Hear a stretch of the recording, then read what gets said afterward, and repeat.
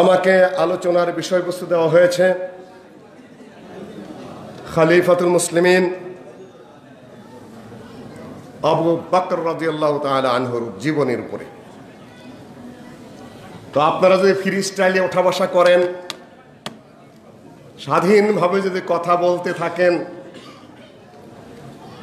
তাহলে তো আলোচনা মারাত্মকভাবে বিঘ্নিত হবে। এটা ইসলামী জলসার আদব নয় যে যখন দ্বীনি আলোচনা হবে তখন কেউ দাঁড়িয়ে থাকবেন। ভলান্টিয়ার হন, দুই একজন বাদে যারা আছেন কেউ দাঁড়িয়ে থাকবেন না। দাঁড়িয়ে থাকে ইসলামী জলসার আদব নয়। যে যেখানে আছেন সেখানেই মেহেরবানি করে বসে যান, স্থান পুরা করুন। কেউ কথা বলবেন না। লক্ষ জনতার সম্মেলন হয় কথা ছাড়া। একটু নীরবতা অবলম্বন করুন যতক্ষণ পর্যন্ত আপনারা হাঁটাহাঁটি বন্ধ না করবেন। আর যতক্ষণ পর্যন্ত আমার কানে আওয়াজ আসবে ততক্ষণ পর্যন্ত আপনারাই বক্তৃতা করবেন, আমার নীরব থাকতে হবে। একদম নীরবতা অবলম্বন করুন। আওয়াজ যতক্ষণ আমার কানে আসবে ততক্ষণ আমার নীরব থাকা ছাড়া পথ নেই।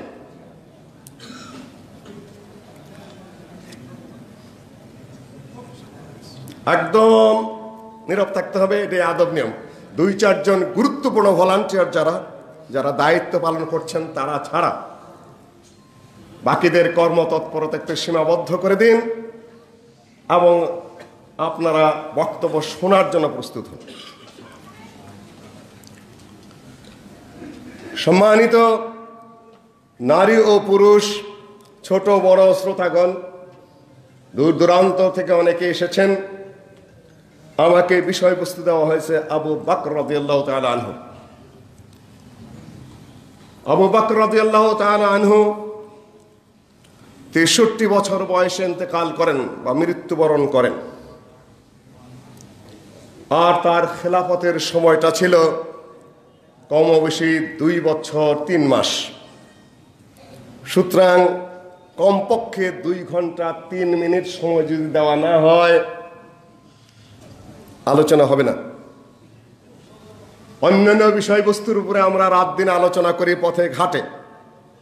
স্বল্প সময়ও শেষ করতে পারি, লম্বা সময়ও শেষ করতে পারি, কিন্তু এত বড় মহান ব্যক্তিত্বের উপরে আলোচনার জন্য সময় যেভাবে টাইট করে দিয়েছেন, আলোচনা শুরু করা যাবে কিন্তু তার ফিনিশিং কোনো অবস্থাতে দেওয়া যাবে না।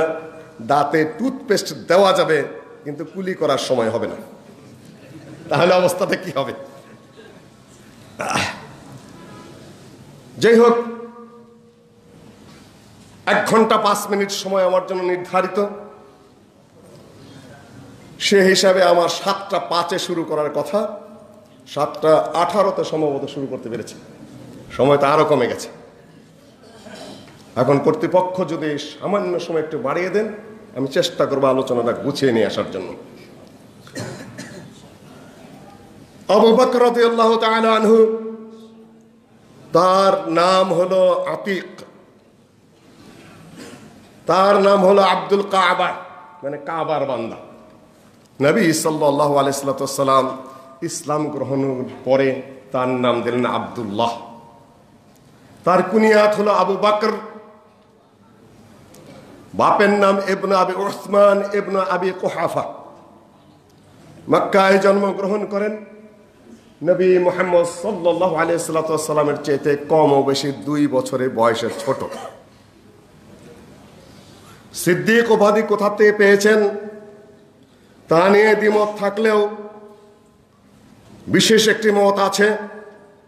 নবী মুহাম্মদ সাল্লাল্লাহু আলাইহি ওয়াসাল্লামের মেরাজ যখন হলো, কাফেররা নেতারা এসে আবু বকর রাদিয়াল্লাহু তাআলা আনহুকে বলছেন, আগেই যে বলছিলাম এই লোকটা মিথ্যা কথা বলে না বললেও লোকটা একটু কবি ধরনের, লোকটা একটু কথাবার্তা ঘুরিয়ে বলে, লোকটা সত্য কথা মিথ্যা না বললেও কিছু কিছু অসত্য কথা মনে হয় যেন বলে, তাকেই যে তোমরা বিশ্বাস করলে নবী হিসাবে, দেখো বলছে কি। এক রাত্রের মধ্যে নাকি বাইতুল মাকদিস হয়ে ঊর্ধ্বাকাশে গিয়ে এত কিছু দেখে তারপর আবার মাটিতে ফিরে এসেছে। আবু বকর রাদিয়াল্লাহু তাআলা আনহু বললেন, এটা কি উনি বলেছেন? যে হ্যাঁ বলেছেন। উনি যদি বলে থাকেন তাহলে আমি নির্দ্বিধায় নিঃসংকোচে তা বিশ্বাস করি, কেননা আমি জানি তার কাছে ঊর্ধ্বাকাশ থেকে শুধু এক রাত্রের কয়েক ঘন্টা কেন, এক সেকেন্ডের মধ্যে, মুহূর্তের মধ্যে জিবরিল ওহী নিয়ে আসেন, আবার ফেরত যান। এটা যদি বিশ্বাস করে থাকি তাহলে রাত্রের এত সময় ব্যাপী তিনি ঊর্ধ্বাকাশে যাবেন, ফিরে আসবেন, সেটা অস্বীকার করা কি আছে? আমি অবশ্যই বিশ্বাস করি। সেদিন থেকে তার উপাধি সিদ্দিক। অন্য বিবরণও আছে, সেটা নিয়ে আমি কথা বলছি না, কেননা কথা অনেক। সম্মানিত উপস্থিতি, পুরুষদের মধ্যে যে ইসলাম প্রথম গ্রহণ করেন তা নিয়ে কথা থাকলেও সবচেয়ে অধিকাংশ মানুষের, অধিকাংশ ঐতিহাসিকের, বিশেষজ্ঞদের মত হলো পুরুষ এবং বয়স্কদের মধ্যে সর্বপ্রথম ইসলাম গ্রহণ করেন আবু বকর সিদ্দিক রাদিয়াল্লাহু আনহু। ছোটদের মধ্যে আলী এবং ওসামা, নারীদের মধ্যে খাদিজাতুল কুবরা রাদিয়াল্লাহু তাআলা আনহা। যে কয়জন বড় বড় মানুষ ইসলাম গ্রহণ করেন মক্কায়, উসমান রাদিয়াল্লাহু তাআলা আনহু, আব্দুর রহমান বিন আউফ, তালহা, এই তিনজনই জান্নাতের সুসংবাদ প্রাপ্ত। তিনজনই মক্কায় আবু বকর রাদিয়াল্লাহু তাআলা আনহুর দাওয়াতে ইসলাম গ্রহণ করেন। আমার অনুজ প্রতিম ডক্টর অধ্যাপক ইমাম হোসেন সাহেব দাওয়াত নিয়ে কিছু কথা শেষের দিকে বলেছেন। আমি ওদিকে যাচ্ছি না, শুধু আবু বকর রাদিয়াল্লাহু তাআলা আনহুর কথা বলছি। এখানে অনেক সূক্ষ্ম বিষয় আছে, অনেক তাত্ত্বিক দিক আছে। সম্ভবত সেজন্যই আমাকে দেওয়া হয়েছে এই বিষয়ে আলোচনার জন্য। আবু বকর রাদিয়াল্লাহু তাআলা আনহুর ফজিলত প্রসঙ্গে কোরআনে কারিমে যে বিবরণ এসেছে সেইটি আমি আপনাদের সামনে আয়াতটা তেলাওয়াত করেছি। সে আয়াতটি সূরা তওবার 40 নম্বর আয়াত। আবু বকর রাদিয়াল্লাহু তাআলা আনহু মক্কায় আল্লাহর নবীর সর্বসময়ের সহচর, সর্বসময়ের সহযোগী উকবা ইবনে আবু মুঈত, এক কাফের মুশরিক, নবী সাল্লাল্লাহু আলাইহি সাল্লাম কাবার ঘরের সামনে সাজদারত অবস্থায় আছেন। এমত অবস্থায় তার গায়ের চাদর দিয়ে নবী মুহাম্মদ সাল্লাল্লাহু আলাইহি সাল্লামের গলায় পেঁচিয়ে একেবারে এমন জোরে টান দিচ্ছে যে নবী মুহাম্মদ সাল্লাল্লাহু আলাইহি সাল্লাম মৃত প্রায় হয়ে গেছেন। এমত অবস্থা আবু বকর রাদিয়াল্লাহু তাআলা আনহু ধাক্কা দিয়ে সরিয়ে ফেলে চাদরটা খুলে দিয়ে বললেন, আতাকতুলুনা রাজুলান আইয়াকুলা রাব্বি আল্লাহ। সূরা গাফিরের আয়াতটি তেলাওয়াত করে বললেন, তোমরা কি একটি লোককে এজন্যই হত্যা করবে যে তিনি বলেছেন যে আমার রব আল্লাহ, একমাত্র আল্লাহ, আল্লাহ ছাড়া কোনো রব নাই? এই কথা বলার কারণেই কি তোমরা একটা মানুষকে হত্যা করতে পারো? উকবা ইবনে আবু মুঈত চলে গেল। মাঝখানের কাহিনী আমি আর একটাও বলবো না। হিজরতের সময় হলো। আবু বকর রাদিয়াল্লাহু তাআলা আনহু হিজরতের জন্য অনুমতি ছিলেন। আল্লাহর নবী বললেন যে না আবু বকর, তুমি হিজরত করবে না, সবাই হিজরত করে চলে যাক। সম্ভবত তোমার হিজরত আমার সাথে হবে। হিজরতের সময় এসে গেল, রাত্রি ঘনিয়ে আসলো। আল্লাহ পাক বর্ণনা দিয়েছেন, কাফেররা ষড়যন্ত্র পাকিয়ে নিল। দাওয়াত তো ছড়ছে, তাই না? দাওয়াত ছড়ছে না, কেউ আটকে রাখতে পারছে? ডক্টর জাকির নায়েকের প্রচার বন্ধ, এই জন্য কি দাওয়াত বন্ধ? সিলেটে তো কত কিছু হলো, এই জন্য কি দাওয়াত বন্ধ? কিশোরগঞ্জে কত কিছু হলো, এই জন্য কি দাওয়াত বন্ধ? ভোলায় কত কিছু হলো, এই জন্য কি দাওয়াত বন্ধ? যশোরের পরিস্থিতি উত্তপ্ত করার প্রচেষ্টা হয়েছিল। আলহামদুলিল্লাহ তাদের সাথে আমাদের কালকে কয়েক ঘন্টা ভেবে আলোচনায়, আমিও ছিলাম, ডক্টর মুজাফর সহ অন্যরা ছিলেন। কয়েক ঘন্টার আলোচনায় পরিস্থিতি আলহামদুলিল্লাহ অনেকটা নিয়ন্ত্রণ এনেছেন। তাদের মধ্যে এবং আমাদের মধ্যে যে ভুল বুঝাবুঝি এবং সমঝোতার অভাব, অনেকটা কাছাকাছি আসতে পেরেছি। দাওয়াত বন্ধ থাকে না। মক্কায় দাওয়াত ছড়ে যাচ্ছে, অত্যাচার করে, নির্যাতন করে। আমার ভাই বন্ধু ইমাম হোসেন মধ্যে আলোচনা করেছেন 3 বছর যে আল্লাহ নবীকে বন্দী করে রাখা হয়েছিল, পরিবার সহ এটা তার বিষয় ছিল, বন্ধ করে রেখেছিল ঠিকই, কিন্তু দাওয়াত বন্ধ করতে পেরেছে। তখন চিন্তা করলো যে মোহাম্মদকে হত্যা করব। মোহাম্মদকে যদি আমরা হত্যা করে ফেলতে পারি, দাওয়াতি কর্মকাণ্ড শেষ। আল্লাহর পক্ষ থেকে ইশারা আসলো, তোমার এখন হিজরতের সময় হয়েছে, হিজরত করো। আল্লাহ নবী হিজরতের প্রস্তুতি নিলেন। দুপুর সময় হঠাৎ করে আবু বকর রাদিয়াল্লাহু তাআলা আনহুর ঘরে উপস্থিত। আবু বকর রাদিয়াল্লাহু তাআলা আনহু বলছেন, ইয়া রাসূলুল্লাহ, এই দুপুরের এই অসময় তো আপনি কোনোদিন আসেন না, আজকে কি মনে করে এই সময় আসলেন? যে আবু বকর, হিজরতের নির্দেশ উপর থেকে এসে গেছে, আল্লাহ পাক হিজরতের অনুমতি দিয়েছেন। আবু বকর রাদিয়াল্লাহু তাআলা সাথে সাথে বলছেন, আস-সাহবা আস-সাহবা ইয়া রাসূলুল্লাহ, আমি কিন্তু আপনার সাথে হিজরত করব। আপনি কিন্তু বলেছিলেন আমাকে ছাড়া কিন্তু আপনি হিজরত করবেন না, আপনি কিন্তু আমাকে সাথে নেবেন। দুর্বল ইমানদার হলে আগেই বলতো, আরে আমার কিন্তু শরীরে জ্বর আসছে, পাতলা পায়খানা হইতেছে, মাথা ব্যথা ইয়া রাসূলুল্লাহ। আর তো বলতে হবে না যাতে আল্লাহ নবী আরেকজনকে খোঁজে। আল্লাহ নবী বলার আগে যে আবু বকর তুমি হিজরতের সঙ্গী হবে, বলার আগে আবু বকর বলছেন, আস-সাহবা ইয়া রাসূলুল্লাহ, আমি আপনার সাথে হিজরত করব। আল্লাহ নবী বলছেন, এইটা বলার জন্য এসেছি তোমার কাছে। একটা জিনিস ইশারা দিয়ে যায়, কয়েক ঘন্টার আলোচনার বিষয়, প্রত্যেক জায়গায় তত্ত্ব রয়েছে।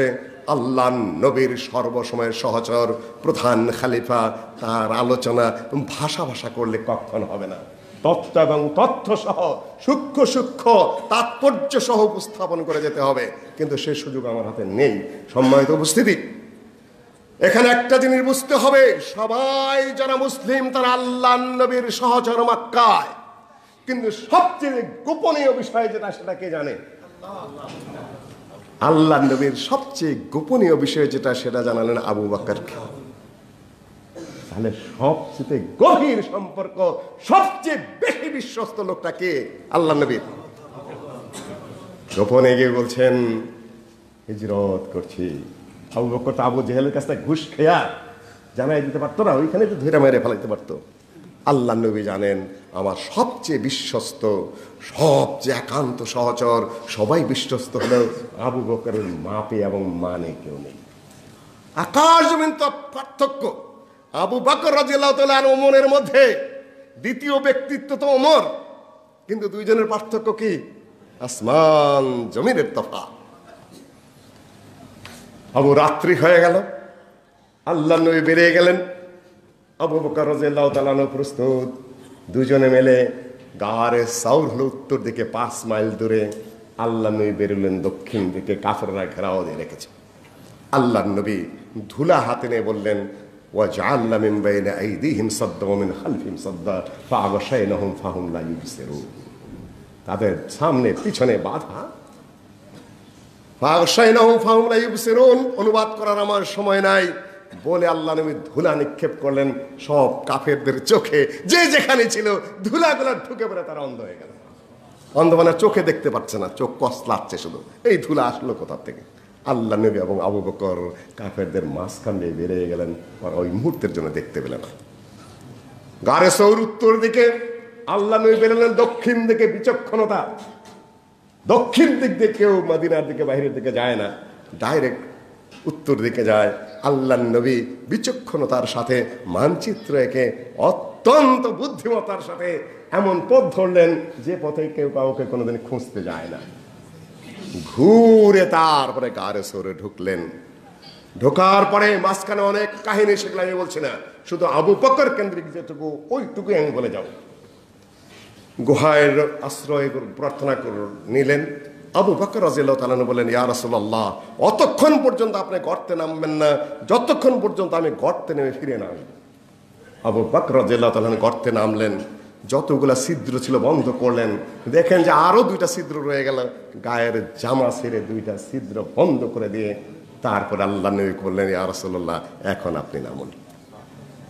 নিজের জীবন বিপন্ন করে দিয়ে নবী মুহাম্মদ সাল্লাল্লাহু আলাইহি সাল্লামকে হেফাজত করা। আল্লাহ নবী গর্তে নামলেন, কেন 5 মাইল পর হেঁটে হেঁটে এসেছেন বহু দূর থেকে। আবু বকর রাদিয়াল্লাহু তাআলা বসলেন, আল্লাহ নবী তার রানের উপরে মাথা দিয়ে ঘুমিয়ে পড়লেন। এদিকে একটা গর্ত দেখলো, আরেকটা গর্ত আছে। আবু বকর রাদিয়াল্লাহু তাআলা কি দিয়ে বন্ধ করবেন? নিজের পা দিয়ে গর্তের মুখে চাপা দিয়ে শুয়ে পড়লেন। এক রানের উপর মাথা আল্লাহর নবীর, আরেক পা দিয়ে গর্ত চেপে ধরে আছে। বিচ্ছু দংশন, সাপে দংশন করে দিছে গর্তের ভিতর থেকে। আবু বকর রাদিয়াল্লাহু তাআলা নড়াচড়া করছেন না, বিষে টন টন করছে, ব্যথায় জীবন চলে যাচ্ছে, কিন্তু আল্লাহর নবীর ঘুম ভেঙে যাবে এই জন্য আবু বকর রাদিয়াল্লাহু তাআলা কিচ্ছু বলছেন না। কান্নায় চোখ দিয়ে টপ টপ করে পানি পড়ছে আল্লাহর নবীর কপালের উপরে। আবু বকর রাদিয়াল্লাহু তাআলা আনহুর চোখের পানি যখন পড়েছে, নবী সাল্লাল্লাহু আলাইহি ওয়াসাল্লাম জেগে উঠেছেন। আবু বকর কি হয়েছে? আবু বকর বললেন যে মনে হয় পাটা দিয়ে গর্তটা চেপে ধরে রেখেছিলাম, হাউ হাউ কাউ কাউ করেন নাই। হ্যাঁ, কি হলো? আপনার সাথে এসে আমার সাপে দংশন করলে, এই সেই, দেখেন এখন আমার কি উপায় হবে, মরবো না বাঁচবো।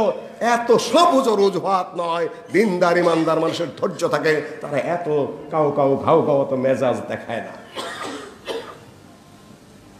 সামান্য শুধু ইঙ্গিত দিলেন, গর্তটা তো চেপে রেখেছিলাম পা দিয়ে, বোধ হয় কিছুতে দংশন করেছে।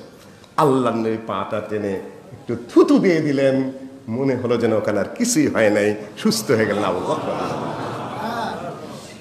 ইতিমধ্যে কাফেররা ঘুরতে 3 দিন ছিলেন গর্তের মধ্যে।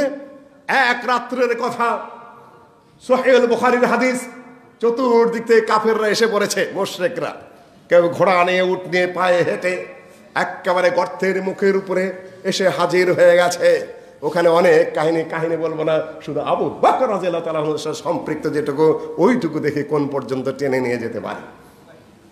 সম্মানিত শ্রোতৃমণ্ডলী, জীবন বিপন্ন করে দিয়ে যারা আল্লাহ নবীর সাথে দেখেছেন, হেফাজত করেছেন, তাদের বিরুদ্ধে যারা কথা বলে, তারা কি কোনো মানুষের জাত? আমি বলছি ওই শিয়ালদের কথা, শিয়া রাফেজিদের কথা। কত বড় শয়তান, কত বড় মুনাফিক, কত বড় হিংস্র, কত বড় মৃত্যু, কত বড় প্রতারক এই কম। ওরা নাকি ইসলাম করে, ওরা নাকি ইসলামিক রাষ্ট্র কায়েম করে, ওরা নাকি ইসলামের বিধান কায়েম করে, অথচ আবু বকরকে বলে মিথ্যাবাদী। আবু বকর রাদিয়াল্লাহু তাআলা প্রথম খলিফা মানে না। পরে আলোচনার বিষয়, আজকে হয়তো পয়েন্টে যেতেই পারবো না আমি। সম্মানিত উপস্থিতি, আবু বকর রাদিয়াল্লাহু তাআলা বলছে, ইয়া রাসূলুল্লাহ, লাউ নাযারু ইলা আকদামিহিম, তারা যদি তাদের নিজের পায়ের দিকে তাকায়, লা আবসারুনা কিংবা লা আবসারানা, আমাদেরকে দেখে ফেলবে। যে গুহার মুখের উপরে এসে পড়েছে, এখন যদি আমাদের দিকে খালি পায়ের দিকে তাকায়, আমাদের দেখে ফেলবে। আমরা দুইজন তো ধরা পড়ে গেছি ইয়া রাসূলুল্লাহ। আল্লাহ নবী বললেন, মা জান্নুকা ফিসনাইনে আল্লাহু সালিসুহুমা। আবু বকর, তোমার ধারণা কি ওই 2 ব্যক্তির ব্যাপারে? যে 2 ব্যক্তি গুহার আশ্রয় নিয়েছে, আরেকজন তাদের সাথে আছেন, তিনি হলেন আল্লাহ। তুমি আর আমি কি এখানে? আল্লাহ বলতে আল্লাহ, তার অস্তিত্ব নেই এখানে নন। আল্লাহর সহযোগিতা, আল্লাহর সাহায্য, আল্লাহর নেঘাবানি, আল্লাহর নেগরানি, আল্লাহর যে প্রোটেকশন যেখানে দেওয়া আছে, সেখানে আবু বকর তুমি ভয় পাচ্ছ কেন? আল্লাহ আমাদের হেফাজত করবেন। এইটি আল্লাহ পাক কোরআনে কারিমে বলছেন, ইদ আখরাজাহুল্লাযিনা কাফারু সানি আসনাইন। যখন তাকে কাফেররা মক্কা থেকে বের করে দিল, আল্লাহ নবী মক্কা থেকে বেরিয়ে যাচ্ছেন রাত্রের অন্ধকারে, আর বলছেন, ইয়া মক্কাতু ইন্নাকা লা হাব্বু বিলাদিল্লাহি ইলাইয়া ওয়া হাব্বু বিলাদিল্লাহি ইলাল্লাহ ওয়াল্লাহি লাউলা আন্না কওমাকা আখরাজুনি মিনকা লামা খারাজতু। হে মক্কা, তোমাকে বিদায় জানাচ্ছি। তুমি জানো হে মক্কা, মক্কা তার জড় পদার্থ, কিন্তু আল্লাহ নবীর কথা হয়তো আল্লাহ পাক শুনিয়ে দিয়েছেন। উহুদ পাহাড়কে লক্ষ্য করে আল্লাহ নবী অনেক কথা বলেছেন, হয়তো আল্লাহ পাক জড় পদার্থকে আল্লাহ নবীর কথা শুনিয়ে দিয়েছেন। মক্কাকে সম্বোধন করে আল্লাহ নবী বলছেন, পিছনে শুধু ফিরে তাকাচ্ছেন আর বলছেন, ওয়াল্লাহি ইয়া মক্কা, হে মক্কা, আল্লাহি ইন্নাকা লা হাব্বু বিলাদিল্লাহি ইলাইয়া, তুমি আল্লাহর কাছে সবচেয়ে প্রিয় জায়গা হলে তুমি আল্লাহর কাছে। ওয়া হাব্বু বিলাদিল্লাহি ইলাইয়া, আর পৃথিবীর বুকে সবচেয়ে প্রিয় জায়গা হলে তুমি আমার। একদিকে আল্লাহর ঘর, এখানে এখানে আমার জন্ম, এখানে আমি বড় হয়েছি। ওয়াল্লাহি লাউলা আন্না কওমাকা আখরাজুনি মিনকা লামা খারাজতু। তোমার এই বেদিন মুশরিক অত্যাচারী লোকেরা যদি আমাকে মক্কা থেকে বের করে না দিত, আমি কখনো মক্কা ছেড়ে যেতাম না। হে মক্কা, বিদায়। গুহায় আছেন, এখানে বলছেন, ইদ আখরাজাহুল্লাযিনা কাফারু সানি আসনাইন। যখন হে মুহাম্মদ তোমাকে তারা বের করে দিল, তাকে বের করে দিল কাফেররা। সানি আসলেন দুইজনের একজন কে? একজন আবু বকর, একজন নবী মুহাম্মদ সাল্লাল্লাহু আলাইহি সাল্লাম। তাহলে কোরআনে আবু বকরের কথা আসছে কি আসে নাই? যে দুইজন পৃথিবীর বুকে নবীদের পরে সর্বশ্রেষ্ঠ মানুষকে আবু বকর, এই দুইজনের মাঝখানে কেউ আছে কিনা? ও নবী এবং রাসূলগণকে বাদ দিলে নবী মুহাম্মদ সাল্লাল্লাহু আলাইহি সাল্লাম আর আবু বকর রাদিয়াল্লাহু আনহুর মধ্যে কেউ আছে? নো। তিনি first person, first position after prophets and messengers. First position কার? আবু বকর রাদিয়াল্লাহু তাআলা আনহুর মাঝখানে কেউ নেই। আর এই ফার্স্ট পারসন আর সেকেন্ড পারসন ওমরের মধ্যে পার্থক্য কি? Less between the to sky and land. আসমান এবং জমিনের মধ্যে বিশাল ফারাক রয়েছে, দুইজনের মর্যাদা কাছাকাছিও না। সম্মানিত উপস্থিতি, যখন তারা দুজন গারে ছিলেন, গর্তে ছিলেন, গারে সরে যখন নবী মুহাম্মদ তিনি বলছিলেন তার সঙ্গী আবু বকরকে, লা তাহজান, চিন্তা করো না, ইন্নাল্লাহা মা'ানা, আল্লাহ আমাদের সাথে আছেন, অর্থাৎ সহযোগিতা করছেন, তিনি আমাদের নিগরানি করছেন, তিনি আমাদের প্রোটেকশন দিচ্ছেন। ফাআনজালাল্লাহু সাকিনাতাল, তরজমা আমি করছে না, তরজমা আপনারা পড়ে নেবেন। সম্মানিত উপস্থিতি, হিজরত হলো আবু বকর রাদিয়াল্লাহু তাআলা আনহু প্রত্যেকটি যুদ্ধে অংশগ্রহণ করেছেন, একটা যুদ্ধেও তিনি অনুপস্থিত ছিলেন না। বদর বলেন, উহুদ বলেন, খান্দক বলেন, বদরের যোদ্ধাদের ব্যাপারে আল্লাহ নবী বলেছেন, ই'মালু মা শি'তুম কাদ গাফারাল্লাহু লাকুম, তোমরা যা খুশি তা করতে পারো, কিন্তু মানুষের হক মারা, কাবিরা গুনাহ, শিরক, এগুলা না। কাদ গাফারাল্লাহু লাকুম, বদরের যুদ্ধে যারা অংশগ্রহণ করেছে তাদেরকে আল্লাহ পাক মাফ করে দিয়েছেন। বাইয়াতে রিজওয়ানে অংশগ্রহণ করেছেন আবু বকর রাদিয়াল্লাহু তাআলা আনহু। লাকাদ রাদিয়াল্লাহু আনিল মুমিনিনা ইয ইউবাইউনাকা তাহতা শাজারা, বৃক্ষের নিচে যারা বায়াত করেছিল 1400 কি 1500 সাহাবা, সবার উপর আল্লাহ সন্তুষ্ট। সূরা আল ফাতহে স্পষ্ট হয়ে আল্লাহর পক্ষ থেকে ঘোষণা দেওয়া। বাইয়াতে রিজওয়ানেও আবু বকর রাদিয়াল্লাহু তাআলা অংশগ্রহণ করেছেন। তাবুকের যুদ্ধ শুরু হয়ে গেছে। আল্লাহ নবী বললেন, তোমরা যার যা আছে দিয়ে দাও। ওসমান রাদিয়াল্লাহু তাআলা আনহুর দান সবচেয়ে বেশি, আবু বকর নিয়ে আসলেন সামান্য কিছু। আল্লাহর নবী বললেন, ওমর রাদিয়াল্লাহু তাআলা আনহুকে বললেন, কি নিয়ে এসেছো? যে মালের অর্ধেক নিয়ে এসেছি। আবু বকর রাদিয়াল্লাহু তাআলা আনহুকে বললেন, তুমি কি নিয়ে এসেছো? বাড়িতে কি রেখে আসলে? আবু বকর রাদিয়াল্লাহু তাআলা আনহু বললেন যে আল্লাহ এবং আল্লাহ রাসূলের মহব্বত ছাড়া বাড়িতে আমি আর কিছুই রেখে আসিনি। তিনি আবু বকর রাদিয়াল্লাহু তাআলা আনহু। তাবুকের যুদ্ধের কথা আপনাদের কাছে বললাম, আমি আর বেশি দূর আগাচ্ছি না, শুধুমাত্র বলছি সাহাবীদের ব্যাপারে আল্লাহ ওয়াহদাহু লা শারীকা লাহু বলেছেন, লাকাদ ওয়াস-সাবিকুনাল আউয়ালুনা মিনাল মুহাজিরিন ওয়াল আনসার ওয়াল্লাযিনা ইত্তাবাউহুম বিইহসান রাদিয়াল্লাহু আনহুম ওয়া রাদওয়ান। প্রথম দিকের যারা সাহাবী এবং যারা মুহাজির এবং আনসার এবং যারা তাদেরকে অনুসরণ করেছেন তাবেঈদের মধ্যে সততার সাথে, নিষ্ঠার সাথে, সব তাবেঈ কিন্তু গ্রহণযোগ্য না। বহু তাবেঈ সাহাবীদেরকে দেখেছেন কিন্তু পথভ্রষ্ট ছিলেন। তাবেঈ হলেই, সাহাবী হলেই তিনি চলে গেলেন, পাড়ি দিয়ে গেলেন, কিন্তু তাবেঈ হলেন তিনি পাড়ি দিয়ে যাবেন না যতক্ষণ পর্যন্ত আল্লাহর নবী এবং সাহাবীদের পূর্ণাঙ্গ অনুসরণ করবেন। না হলে বহু তাবেঈ এমন ছিলেন তারা তাবেঈ হওয়ার যোগ্য না, নামকস তাবেঈ, পথভ্রষ্ট ছিলেন। কাউকে প্রকাশ্যে জবাই করা হয়েছে, কাউকে বন্দী করা হয়েছে, ইসলামিক সরকার তাদেরকে অ্যাটাক করেছেন। এখানে বিস্তারিত বিবরণের বিষয় ছিল, আকীদার দিকে সেদিকে আমি যাচ্ছি না। এগিয়ে চলুন। আল্লাহর নবীর সাথে জীবনটা কাটিয়ে দিলেন। শেষ মুহূর্তে আসছি, নবম হিজরি আসলো। নবী সাল্লাল্লাহু আলাইহি সাল্লাম কয়বার হজ করেছেন? একটা হজ করেছেন। কত সালে? হিজরি 10ম হিজরিতে। ঠিক আবু বকর রাদিয়াল্লাহু তাআলা যেরকম প্রথম গর্তে নেমেছেন, প্রথম হজ্জের আমিরকে আবু বকর রাদিয়াল্লাহু তাআলা। আল্লাহর নবীর জীবদ্দশায় হজ্জের মতো মুসলিম বিশ্বের সর্ববৃহৎ জমায়েতে আমির কাকে বানিয়ে দিলেন, নেতা কাকে বানালেন? আবু বকর রাদিয়াল্লাহু তাআলা আনহুকে আমির বানিয়ে দিয়ে হজ্জে পাঠিয়ে দিলেন। আবু বকর, যাও, তুমি নেতা, লিডার, আমি মদিনায় আছি, আমার পক্ষ থেকে তুমি মুসলিম কওমের লিডার, হজ্জের যিনি নেতৃত্ব দিবেন তিনি কত বড় নেতা তাতে এমনিতেই বোঝা যায়, তাই না? বেশ কিছু দূরে এগিয়ে গেছেন। আলী রাদিয়াল্লাহু তাআলা আনহু খুব জোরে ঘোড়া চালিয়ে পিছে পিছে ছুটে আবু বকর রাদিয়াল্লাহু তাআলা আনহুর কাছে চলে গেছেন। আবু বকর রাদিয়াল্লাহু তাআলা আনহু জিজ্ঞাসা করছেন, আমিরানা ওয়া মা'মুরা, আল্লাহর নবীকে আমির চেঞ্জ করে দিলেন নাকি? হে আবু আলী, তোমাকে কি আমির বানিয়ে দিয়েছে? আমার আমিরত্ব কি আল্লাহর নবী নিয়ে নিয়েছেন? তুমি যে এত দ্রুত গতিতে আসছো, তুমি কি এখন থেকে আমির হবে? দেখুন অ্যাডভান্স কত।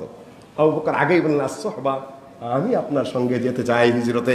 এখানেও আগে আগে বলছেন যে আমার কি আমির ইমারত আল্লাহ নবী নিয়ে নিয়েছেন, তোমাকে কি আমির বানিয়ে দিয়েছেন, তাহলে আমি আমার দায়িত্ব ছেড়ে দিচ্ছি, তুমি তোমার ইমারতের দায়িত্ব নিয়ে নাও, আগেই বলছেন। আর আমরা তো আমির হওয়ার জন্য কত পাগল, আমারও ছাড়তেই চাই না, আঁকড়ে ধরে রাখতে চাই। শুধু নিজেরা না, পুত্র কন্যা সন্তান পরিবারের সদস্যরা যাতে আস্তে আস্তে আমির হইতে থাকে, এই জন্য যত ধরনের প্ল্যাটফর্ম সব রচনা করি। আবু বকর রাদিয়াল্লাহু তাআলা আনহুর পুত্র ছিল আব্দুর রহমান, ছিলেন, বেঁচে ছিলেন, তাকে তো তিনি খালিফা বানিয়ে যান নাই। ওমর রাদিয়াল্লাহু তাআলা আনহুর পুত্র ছিলেন ইবনে ওমর, তার মর্তবা, তার মর্যাদা, তার যে শাইখুস সাহাবা তিনি ছিলেন, তার জামল, তাকেও বানিয়ে যান নাই। ওসমান রাদিয়াল্লাহু তার কোন সন্তানকে আমির বানিয়ে যান নাই বা খলিফা বানিয়ে যান নাই। আলী রাদিয়াল্লাহু তাআলা আনহু, তার পুত্র হাসান হোসেন সামনে আছে, সবার সম্মতি হাসান পাবেন। সবাই এসে বললেন, আপনার পুত্রকে আমির বানিয়ে যাবেন না, খলিফা বানিয়ে যাবেন না? উনি বললেন, যদি আমির বানিয়ে যাই, খলিফা বানিয়ে যাই, সেটাও জায়েজ আছে, কেননা আবু বকর রাদিয়াল্লাহু তাআলা আনহু ওমরকে খলিফা নির্ধারণ করে গিয়েছিলেন, সেটাও নিষেধ না। কিন্তু যদি না বানিয়ে যাই, সেটাও বৈধ, কেন আল্লাহ নবীর ইন্তেকাল হয়েছে, কাউকে তিনি খলিফা বানিয়ে যান নাই, লোকেরা নিজেরা বানিয়েছে। কাজে উত্তম যেটা আমি গ্রহণ করছি, আবু বকরটা জায়েজ হলেও আল্লাহ নবী কাউকে বানিয়ে যান নাই, সেটাই উত্তম। সুতরাং আল্লাহ নবীর সুন্নতের উপর ছেড়ে দিলাম, আমি আমার পুত্র হাসান হোসেন কাউকে নির্ধারণ করে দিয়ে গেলাম না। মানুষেরা সুরা করে পরামর্শ করে যেটা করবে সেটাই হবে। মাথায় থাকবে তো? সম্মানিত উপস্থিতি, নবী সাল্লাল্লাহু আলাইহি ওয়াসাল্লাম তাকে হজ্জের আমির করে পাঠালেন। এখানেও কি বোঝার বাকি আছে যে আল্লাহর নবীর পরে খলিফাতুর রাসূলুল্লাহ কে হবেন? কোন হিসাব কিতাবের প্রয়োজন আছে? আল্লাহর নবী মৃত্যুর কয়েকদিন আগে একটা ভাষণ দিলেন, ইন্নাল্লাহা খায়্যারা আবদান মিন ইবাদিহি বাইনা যাহরাতিদ দুনিয়া ওয়াল আখিরাহ। সহিহ হাদিস। একটা ভাষণ দিলেন মৃত্যুর আগে, অসুস্থ অবস্থায়। আল্লাহ ওয়াহদাহু লা শারীকা লাহু, তার কোন এক বান্দাকে ইখতিয়ার দিয়েছেন দুনিয়ার রাজত্ব, দুনিয়ার সুখ সম্ভোগ, দুনিয়ার জীবন, দুনিয়ায় আরো আয়ু, সে যদি চায় আল্লাহ পাক তাকে দিয়ে দিবেন, আর যদি সে চায় তাহলে আখিরাতের পথ ধরে জান্নাতে যাবেন। এই ভাষণ দিলেন আল্লাহর নবী। সবাই শুনলেন সাধারণভাবে। খুতবা শোনার সাথে সাথে আবু বকর রাদিয়াল্লাহু তাআলা কে জার করে কান্নাকাটি করে ভেঙে পড়ছেন। সবাই বলে, বুড়াই করে কি রে শাইখ হাদা, ইয়াবকি, এই বুড়াই কান্দে খা। জিজ্ঞাসা করা হলো যে আপনি কান্নাকাটি করছেন কেন, কি হয়েছে? যে তোমরা বুঝতে পারোনি কি হয়েছে? আল্লাহ নবীর ভাষণ থেকে আল্লাহ নবীর মৃত্যুর পরোয়ানা এসে গেছে। আল্লাহ নবীকে আল্লাহ ভাই ইখতিয়ার দিয়েছেন যে তুমি পৃথিবীতে আরো থাকতে চাও না আখিরাতে চলে যেতে চাও। আল্লাহ নবী বলেন, আল্লাহর সেই বান্দা আখিরাতকে ইখতিয়ার করেছে, জান্নাতে চলে যাবেন। আল্লাহুম্মা ইলার রাফিকিল আলা। তার সামান্য 2-3 দিন পরে আল্লাহ নবীর ইন্তেকাল হয়ে গেল, তিনি বিদায় হয়ে গেলেন পৃথিবীর মুখ থেকে। আবু বকর রাদিয়াল্লাহু তাআলা আনহু নবী সাল্লাল্লাহু আলাইহি ওয়াসাল্লামের জীবদ্দশাতে ইমামতি করেছেন। নবী সাল্লাল্লাহু আলাইহি ওয়াসাল্লাম অসুস্থ হয়ে পড়লেন। 17 সর্বমোট আল্লাহ নবীর জীবদ্দশায় 17 ওয়াক্ত ইমামতি করেছেন। আল্লাহ নবীর জীবদ্দশায় কে ইমামতি করবে? আল্লাহ নবী বিছানা থেকে উঠতে পারছেন না, মা আয়েশার ঘরে তিনি শায়িত আছেন। তখন বিলাল রাদিয়াল্লাহু তাআলা আনহু বললেন, শেষ সালাত পড়িয়েছেন আল্লাহ নবী, মাগরিবের সালাত। ওয়াল মুরসালাতি উরফা, এই সূরা পাঠ করে তারপরে এশার সালাতে আর আল্লাহর নবী যেতে পারেননি। আবু বকর রাদিয়াল্লাহু তাআলা আনহু আযান দিলেন, আল্লাহু আকবার আল্লাহু আকবার, লা ইলাহা ইল্লাল্লাহ বলে আযান শেষ করলেন। আল্লাহর নবী জামাতে আসছেন। আবু বকর রাদিয়াল্লাহু তাআলা আনহু আল্লাহর নবীর ঘরে টোকা দিয়ে বলছেন, ইয়া রাসূলুল্লাহ, আযান তো দিয়েছি, আপনি যে জামাতে আসছেন না, তাহলে এখন কি করব? আল্লাহ নবী বললেন, আমার আর সামর্থ্য নাই জামাতে ইমামতি করার, আবু বকরকে বলো সে যেন ইমামতি করে। মা আয়েশা রাদিয়াল্লাহু তাআলা আনহা শুনেই তিনি বললেন, হায় হায়, আমার আব্বা কোরআন তেলাওয়াত করতে গেলেই কান্নাকাটি শুরু করে দেন। আবু বকর রাদিয়াল্লাহু তাআলা আনহু কোরআন তেলাওয়াত করতেই পারতেন না, কান্না ছাড়া হাউমাউ করে কান্নাকাটি করতেন কোরআন তেলাওয়াতের সময়। আর নরম দিল মানুষ ছিলেন। মা আয়েশা রাদিয়াল্লাহু তাআলা আনহা বললেন, ইয়া রাসূলুল্লাহ, আমার আব্বা অত্যন্ত নরম দিলের মানুষ, আপনি বিছানায় পড়ে আছেন, আপনার ওইখানে গিয়ে যখন তিনি ইমামতি দাঁড়াবেন তিনি ইমামতি করতে পারবেন না, কান্নায় ভেঙে পড়বেন, তার চেয়ে আপনি বলুন ওমর যেন ইমামতি করে, সে অত্যন্ত শক্ত হৃদয়ের মানুষ। আল্লাহ নবী বললেন, ইন্না কুন্না লা সাওয়াহিবু ইউসুফ, ইউসুফের সঙ্গিনীদের মতো হে নারীরা তোমরা ধোঁকাবাজ। আমি বলছি একটা, তোমরা বলছো আরেকটা, তুমি যা বলছো এটা তোমার মনের কথা না। তোমার ধারণা হলো আবু বকরের ইমামতি অবস্থায় যদি নবী মারা যায় তাহলে জাহেররা বলবে যে আবু বকরের ইটা লেগে গেছে, উল্টাটা লেগে গেছে, আর তুমি শোনাচ্ছ ইন্না কুন্না লা সাওয়াহিবু ইউসুফ। এটা সহিহুল বুখারীর হাদিস। আয়েশা এগুলা কি বলছো? মুরি আবু বকর ফালিয়াম্মু বিন-নাস, আবু বকরকে আমার পক্ষ থেকে নির্দেশ দিয়ে দাও, মানুষের ইমামতি করবে, লোকদের ইমামতি করবে। আমার অবর্তমানে, আমি তো পাশেই বসে আছি ঘরের মধ্যে অসুস্থ অবস্থায়, আমার অবর্তমানে ইমামতি করবে আবু বকর। সোজা কথা। একদিন আবু বকর রাদিয়াল্লাহু তাআলা আসতে দেরি হয়েছে, তাহলে ইমামতি কে করবে? সবাই ওমর রাদিয়াল্লাহু তাআলা পাঠিয়ে দিয়েছেন। বুঝতার বাকি আছে দ্বিতীয় ব্যক্তিকে, মানুষেরাই বুঝে। আল্লাহ নবী ভিতর থেকে শুনতে পেরেছেন, ওইখান থেকে বলছেন, ফালিয়া উম্মু ইবনে আবি কুহাফা, আমি অসুস্থ, আবু বকর বেঁচে আছে, অপেক্ষা করো তার আসা পর্যন্ত, তার আসার আগ পর্যন্ত ওমর ইমামতি করতে পারবে না। কত মর্তবা, কত বড় মর্তবা! কিন্তু আল্লাহ নবী সমর্থন দিয়ে দিলেন, আবু বকর যদি না আসে তাহলে ওমর ইমামতি করবে। বোঝার বাকি আছে কিছু? আমি কিন্তু একটা লক্ষ্যের দিকে এগিয়ে যাচ্ছি আপনাদেরকে নিয়ে। 17 ওয়াক্ত ইমামতি করেছেন আবু বকর রাদিয়াল্লাহু তাআলা। তারপরে একদিন এমন ঘটনা ঘটে গেল, আবু বকর রাদিয়াল্লাহু তাআলা ইমামতি করছেন, আল্লাহ নবী একটু হালকা বোধ করলেন। আল্লাহ নবী ঘর থেকে বেরিয়ে গেলেন, আস্তে আস্তে এগোচ্ছেন। আবু বকর রাদিয়াল্লাহু টের পেয়ে পিছনের দিকে পিছিয়ে এসে পড়ছেন। আল্লাহ নবী বলেন, আলা রিসলিকা ইয়া আবু বকর, আবু বকর তুমি তোমার জায়গায় থাকো, পিছিয়েও না, তুমি তোমার জায়গাতেই থাকো। আবু বকর রাদিয়াল্লাহু তাআলা থেমে গেলেন।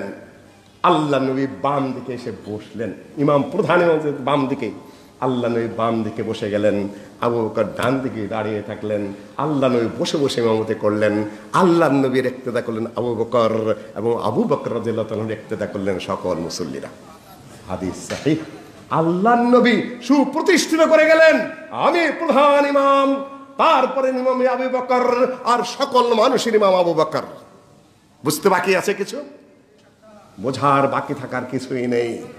আল্লাহ নবীর আরো মাঝখানে কিছু কথা আছে, একটাও আমি বলছি না। এই অবস্থায় নবী মুহাম্মদ সাল্লাল্লাহু আলাইহি সাল্লামের 14 হিজরির রবিউল আউয়াল মাসে মতান্তরে 9 তারিখ তার কিংবা 12 তারিখ কিংবা ইত্যাদি ইত্যাদি বিভিন্ন ডেট আছে।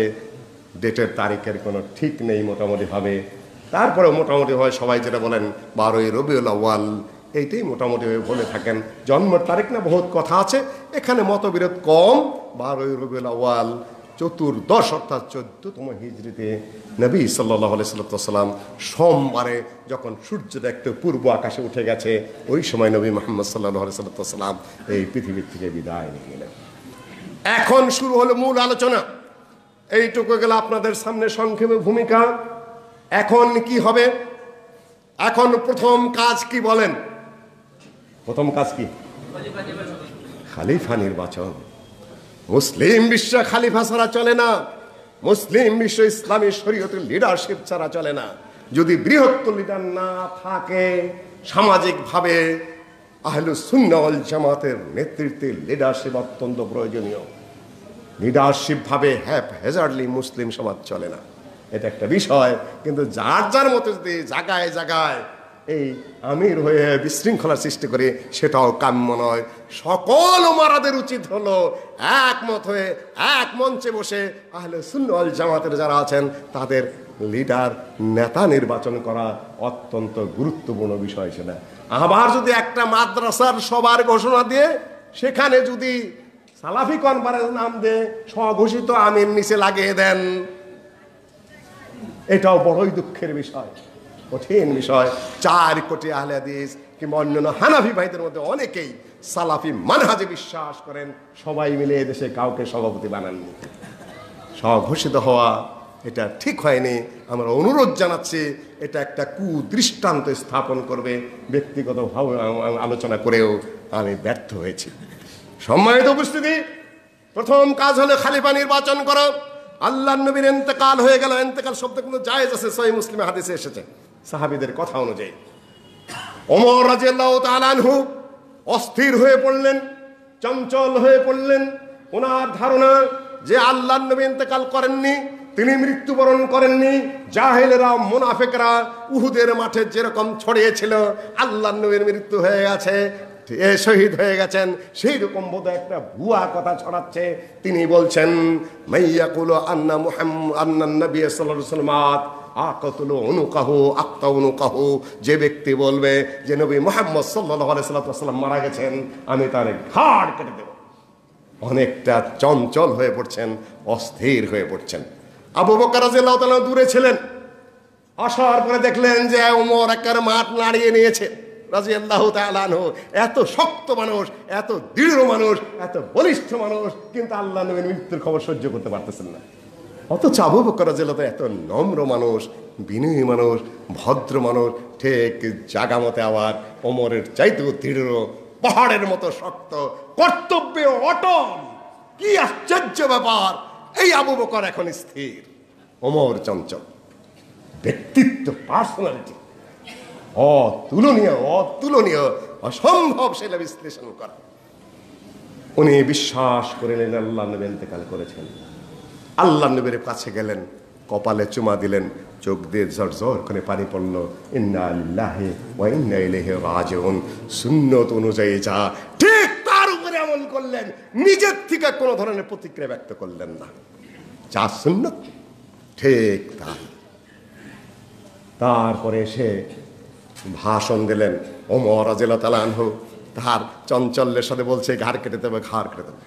ওমর রাদিয়াল্লাহু দাঁড়িয়ে বলে, আলা রিসলিকা ইয়া ওমর, আয় ওমর থামো। কালকেও যশোরে 2-1 ভাইকে ধমক দিয়েছিলাম খুব জোরে।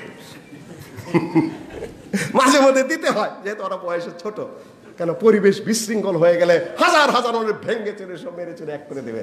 চাচ্ছে গন্ডগোল লাগাইতে, ওরা বুঝতে পারতেছে না, বুঝতে পারতেছে না ওরা বিষয়টা। ওরা খালি বাহাসের দিকে যাচ্ছে, ওরাও চাচ্ছে মারামারি লাগুক, ওরা বুঝে উঠতে পারে না, ধমক দিতে হয়। আল্লাহ রিসলিকা ইয়া ওমর, ওমর থামো। তুমি জানো না আল্লাহ নবী, আল্লাহ পাক বলেছেন ইন্নাকা মাইয়াতুন ওয়া ইন্নাহুম মাইয়াতুন। হ্যাঁ নবী মুহাম্মদ, তুমি মারা যাবে, সকল মানুষ মৃত্যুবরণ করবে। তুমি জানো না উহুদের যুদ্ধের সময় আয়াত নাযিল হয়েছিল, ওয়া মা মুহাম্মাদুন ইল্লা রাসূল قد خلت من قبله الرسل أفإن مات أو قتل انقلبتم على أعقابكم। মুনাফিকরা উহুদের মাঠে ছড়িয়ে দিল মুহাম্মদ মারা গেছে, যাতে মুসলিম শক্তি, সামরিক বাহিনীর মনোবল ভেঙে যায় আর কাফেররা উত্তেজিত হয়ে ঝাঁপিয়ে পড়তে পারে। কুকথা ছড়িয়ে দিল। তুমি জানো না তখন আয়াত নাযিল হলো। আয়াত নাযিল হয় নাই যে আল্লাহ নবী মরেন নাই, এটা কিন্তু না। বলেছেন যদি মরে যায় তাহলে কি করবে হে মুসলমানেরা, প্রশ্ন আল্লাহর পক্ষ থেকে। আল্লাহ নবী মরে নাই, শান্ত হও, এটা কিন্তু না আয়াত। ভালো করে মাথায় ঢুকিয়ে নেবেন। ওমা মুহাম্মাদুন ইল্লা রাসূল, মুহাম্মদ কিছুই নয়, আল্লাহর কাছে একজন রাসূল মাত্র। কাদ খালাত মিন ক্বাবলিহি রুসুল, এর আগে লক্ষ রাসূল নবী রাসূল চলে গেছেন। আফাই মাতাও কুতিলান কালাবতুম আলা আকাবিকুম, তুমি যদি মারা যেয়ে থাকেন, মৃত্যুবরণ করেন, শহীদ হয়ে থাকেন, তাহলে তোমরা কি করবে? এটা হলো মুসলিমদের কাছে প্রশ্ন। কি করবে তখন তোমরা? আপনারা বলেন কি করবেন? ইসলামের উপর টিকে থাকবেন, না নবী মারা গেছে বা শহীদ হয়েছে বলে পিঠ ফিরে চলে যাবেন? কোনটা? আল্লাহর পক্ষ থেকে প্রশ্ন, নবী মারা গেছেন ধরে নাও, তাহলে কি করবে? তোমাদের ইসলামের উপর, ইমানের উপরে টিকে থাকতে হবে। নবী রাসূল এসেছেন, মরেছেন, মারা যাবেন, কিন্তু তোমাদের কাজ হলে ইমান এবং ইসলামের উপর টিকে থেকে ইসলামের জন্য ত্যাগ স্বীকার করা। শোকে মুহ্যমান হয়ে ভেঙ্গে পড়ে দায়িত্ব কর্তব্য ছেড়ে দিয়ে একেবারে হাল ছেড়ে দিয়ে সব বিচ্ছিন্ন করে দেবে, এটা মুমিন এবং মুসলিমের পরিচয় নয়। মুসলিমের পরিচয় হলো শত বিপর্যয়ের মধ্যে, শত সমস্যার মধ্যে স্থির দাঁড়িয়ে থেকে ইস্তেকামতের সাথে থেকে কর্তব্য কাজ পালন করে দেওয়া। ওমর রাদিয়াল্লাহু তাআলা বলছেন, আমার যেন মনে হচ্ছিল এই আয়াতটা আমি কেবল শুনতেছি, আর কোনদিন শুনি নাই। ওমর রাদিয়াল্লাহু তাআলা থেমে গেলেন। তারপরে আবু বকর তার আগে বললেন, শোনো, মান কানা ইয়াবুদু মুহাম্মাদান ফা ইন্না মুহাম্মাদান কাদ মাত। তোমাদের মধ্যে কি এমন কেউ আছো যারা বিশ্বাস করো যে আল্লাহ নবী চিরঞ্জীব? No never. মান কানা ইয়াবুদু মুহাম্মাদান, তোমাদের মধ্যে কেউ যদি মুহাম্মাদের ইবাদত করে থাকো তাহলে সে জেনে নাও মুহাম্মদ মারা গেছেন। ওমান কানা ইয়াবুদুল্লাহ ফা ইন্নাল্লাহা হাইয়ুন কাইয়ুম, আর যারা এক আল্লাহর ইবাদত করো তারা জেনে নাও যে আল্লাহ মরেন না, আল্লাহ চিরস্থায়ী, আল্লাহ অমর। এখানে থেকে হায়াতুন নবীর প্রশ্ন উঠে গেল। আল্লাহ নবী চিরঞ্জীব, অমর, তিনি মরেন নাই। তাজা নবীকে প্রায় 1.25 লক্ষ সাহাবী তখন জীবিত, নবী সাল্লাল্লাহু আলাইহি জীবিত, অথচ তারা সবাই মিলে আল্লাহ নবীকে মাটির নিচে কবর দিয়ে দিলেন। আমার এক গুরু বলছেন, আল্লাহ নবী একেবারে কবরের মধ্যে কিছুই বুঝেন না, এ কথাও সত্য না। বারজাখী জীবনে তিনি অনেক কিছু বোঝেন, সে বোধ শক্তি রয়েছে। সালাম দিলে তিনি সালাম নেন, সালামের জবাব দেন। রূহ ফিরত আসে, আসসালামু আলাইকুম যখন বলি আমরা, সালাত এবং সালাম সেটা আল্লাহ নবীর কাছে পৌঁছে। আর সাধারণ মৃত্যু যারা, তাদের কাছেও পৌঁছে। সন্তানদের দোয়া আল্লাহর কাছে কবুল হয়ে যায়। আসসালামু আলাইকুম আহলাল কুবুর যে বলি, কবরবাসী বোঝে না? এটা হলো বারজাখী হায়াত। দুনিয়ার জীবনে মৃত্যু হয়ে গেছে, বারজাখী হায়াতের যেটা সে অবস্থা আমরা কাইফিয়ত জানি না, ওটার বিবরণ আমরা দিতেও পারবো না। এটি হলো সমস্যার সমাধান। এই পর্যায়ে শেষ করে দিলাম। সবাই তার উপর এখন খেলাফতের পালা। তুমুল বিতর্ক চলছে কে খলিফা হবে। মুহাজিররা বলছেন আমাদের পক্ষ থেকে হবে, আনসারীরা বলছেন আমাদের পক্ষ থেকে হবে। আবার কেউ কেউ বলছেন যে আমাদের পক্ষ থেকে হবে আমির, ওনাদের পক্ষ থেকে উজির হবে। সাকিফা বানি সায়েদায় ব্যাপক ঝগড়া বিতর্ক চলছে। আবু বকর রাদিয়াল্লাহু তাআলা আনহু, ওমর রাদিয়াল্লাহু তাআলা আনহু, আবু উবাইদা ইবনুল জাররাহ তারাও গিয়ে সেখানে উপস্থিত হলেন। আনসারে বলছেন আমরা আমির হব, আপনারা উজির হবেন। আবু বকর রাদিয়াল্লাহু তাআলা আনহু বললেন এটা আল্লাহর নবীর কথা নয়, কোরআনের ইঙ্গিত সর্বত্র মুহাজিরদের কথা আগে এসেছে। আল আইম্মাতু মিন কুরাইশ, কুরাইশ থেকে ইমাম হবে, এইটা হলো বিধান। নাহনু নুমারা ওয়া আনতুমুল উযারা, কোরআনের গতিবিধি মুহাজিররা আগে, আনসাররা তার পরে পরে। কুরাইশ থেকে আমির হবে যদি একজন বেঁচে থাকে। এগুলা দলিল প্রমাণ উপস্থাপন করার পরে পরিস্থিতি শান্ত হলো। আনসাররা মেনে নিলেন, ঠিক আছে আপনাদের ভিতর থেকে আমির হবেন, খলিফা হবেন। এখন খলিফা হবে কে? ওমর রাদিয়াল্লাহু তাআলা আনহু বললেন যে আমি খুতবা দিতে চেয়েছিলাম, আমরা মনে করেছিলাম যে আবু বকর রাদিয়াল্লাহু তাআলা আনহু একটু নরম মনের মানুষ, কি বলতে কি বলে ফেলবেন, বয়স বেশি। আবু বকর রাদিয়াল্লাহু ধমক দিয়ে আবার থামিয়ে দিলেন, থামো, তুমি তো বয়স ছোট, তুমি এত বক্তৃতা দিতে চাও কেন, থামো। আবার থামিয়ে দিলেন এখানে। ওমর রাদিয়াল্লাহু তাআলা চিন্তা করলেন, সহিহ বুখারীর হাদিস বর্ণনা করছে আমাদের সামনে। ওমর রাদিয়াল্লাহু তাআলা বলছেন যে আমার ধারণা ছিল আল্লাহর নবী এই মুহূর্তে ইন্তেকাল করেছেন। সাহাবীরা বিতর্ক করছে, না জানে কি করতে যায়, কি কইরা ফেলায়, কি বইলা ফেলায়, নরম মনের মানুষ। আবু বকর যে এক ধমক দিয়ে ওমরকে বসে দিলেন, থামো। ভাষণ দেওয়ার পরে বলছেন সহিহ বুখারীর রিওয়ায়াত, আও কারওয়া আহলাম, দেখলাম যে আবু বকর রাদিয়াল্লাহু তাআলার ব্যক্তিত্ব, তার ভাষণ, তার ভাষা, তার উপস্থাপনা এতটাই সুন্দর, সুনিপুণ, জোরালো এবং হৃদয়গ্রাহী যে গোটা বিতর্কের মাঝে স্তব্ধ হয়ে গেল। তখন বুঝতে পারলাম যে আবু বকর কে আর আমরা কে। আমরা তো মনে করি আমরা অনেক কিছু, কিন্তু আবু বকরের ধারে কাছেও না। আমরা সব জায়গায় দেখা যাচ্ছে জায়গা মতো আবু বকর ঠিক কাজটি করে যাচ্ছে। আরো দু একটা উপমা দেবো আপনাদের সামনে আবু বকরকে। ওমর রাদিয়াল্লাহু তাআলা আরো চমৎকৃত হয়ে পড়লেন, মাটি স্তব্ধ। এত বড় মহান ব্যক্তিত্ব, যিনি হিজরত করেছে আল্লাহর নবীর সাথে, আল্লাহর নবীর সাথে গর্তে ছিলেন, একসাথে হিজরত করে মদিনায় ঢুকেছেন। আল্লাহর নবী যাকে হজ্জের আমির বানিয়েছেন জীবদ্দশায়, যাকে দিয়ে 17 ওয়াক্ত ইমামতি করিয়েছেন নিজের জীবদ্দশায়, আল্লাহ নবী যার পাশে দাঁড়িয়ে মূল ইমাম হয়েছেন, দ্বিতীয় ইমাম হয়েছেন আবু বকর, তাকে বাদ দিয়ে খলিফার চিন্তা করে কিভাবে। কিন্তু উপস্থিত একটু উত্তেজনা ছিল। ওমর রাদিয়াল্লাহু তাআলা বললেন এই গুণ আবু বকর ভাষণের মধ্যে বললেন যে তোমরা হয় ওমরের হাতে বায়াত করো, না হয় এই এর হাতে।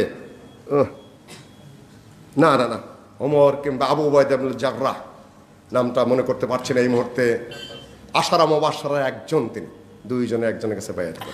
ওমর রাদিয়াল্লাহু তাড়াতাড়ি উঠে গিয়ে বললেন, আরে আমিও তার কাছে কিছুই না।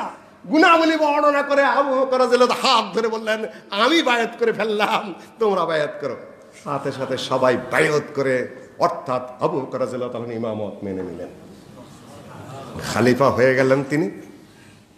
মসজিদে খুতবা দিচ্ছেন, খলিফার ভাষণটা আপনাদের সামনে শুনিয়ে দিচ্ছি খুব সংক্ষেপে, যদিও সময় আমার কম। এশার সালাত যদি কয়েক মিনিট পিছিয়ে দেন আমি খুব দ্রুত গতিতে শেষ পয়েন্ট পর্যন্ত পৌঁছার চেষ্টা করব।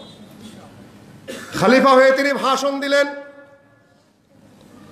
উল্লিত আমরা কুমালাস্তু বিখাইরিকুম, আমার উপর তোমরা দায়িত্ব দিয়েছো, কিন্তু আমি তোমাদের মধ্যে সর্বোত্তম নই, আমার চেয়ে উত্তম মানুষ থাকতে পারে, তোমাদের ধারণা অনুযায়ী উত্তম, কিন্তু আমি উত্তম নই। তারপরে বললেন, অনেক লম্বা ভাষণ, পুরা ভাষণ শোনাচ্ছি না, মাঝখান থেকে দু একটা কথা শোনাচ্ছি। আমি মুত্তাবে, আমি মুফতাদে না, আল্লাহর নবীর ইত্তেবা করে যাব শুধুমাত্র, আমি নিজে কিছু বানাবো না, বেদাত করব না। আনা মুত্তাবে ওয়ালাস্তু বিমুফতাদে, আমি শুধু অনুসরণ করে যাব আল্লাহর নবীকে, নিজের থেকে কিছু বানাবো না। আর আজকালকার হুজুররা খালি ইবাদত বানায়, ফজিলত বানায়, এইটা করো ওইটা করো। আর আহলে হাদিস এবং আহলে সুন্নাহ ওয়াল জামাতের সালাফি মানহাজে যারা, তাদের পিন্ডি চটকায় বসে বসে। আবু বকর রাদিয়াল্লাহু তাআলা খুতবায় বলছেন, আমি অনুসরণ করে যাব, আমি কিছু বানাবো না। আর তুমি কোথাকার মুন্সি, কোথাকার মৌলবী, কোথাকার বুজুর্গ তুমি, যে দৈনিক 100 টাকা করে ইবাদত বানাও আর মানুষের মধ্যে ছড়িয়ে দাও। আর মানুষে কেমন বেওকুফ, ওই কোরআন এবং হাদিসের বিষয় না কেটে হুজুর যা কয় সেইটাই তাদের ইবাদত। কি পরিস্থিতি! আবু বকর রাদিয়াল্লাহু তাআলা বলেন, আল কবি আনদি আদ-দাঈফ হাত্তা আখুযা মিনহু হাক্কাহু ওয়াদ-দাঈফু ইনদি আল কবি হাত্তা আখুযা লাহু হাক্কাহু। তোমাদের মধ্যে যারা সবল আছো, তারা যদি অত্যাচারী হও, যতক্ষণ পর্যন্ত ওই সবলের কাছ থেকে দুর্বলের হক আদায় করে দিতে না পারবো, ততক্ষণ পর্যন্ত ওই মহাশক্তিশালী লোকটাও আমার কাছে সবচেয়ে বেশি দুর্বল। আমরা তাহলে উন্নয়ন উন্নয়ন করি, তাই না? উন্নয়ন মূল কথা নয়, মানুষের অধিকার, মানুষের হক, সবলের দ্বারা দুর্বল নির্যাতিত হচ্ছে কিনা সেইটা আমি রোধ করতে পারছি কিনা, এইটা হলো প্রধান কর্তব্য। প্রথম হলো সালাত কায়েম করানো, তারপরে হলো আমি সবল অত্যাচারীকে থামিয়ে দিয়ে দুর্বলের অধিকার ফেরত দিতে পারছি কিনা। আর আমি এখানে বাড়াচ্ছি না।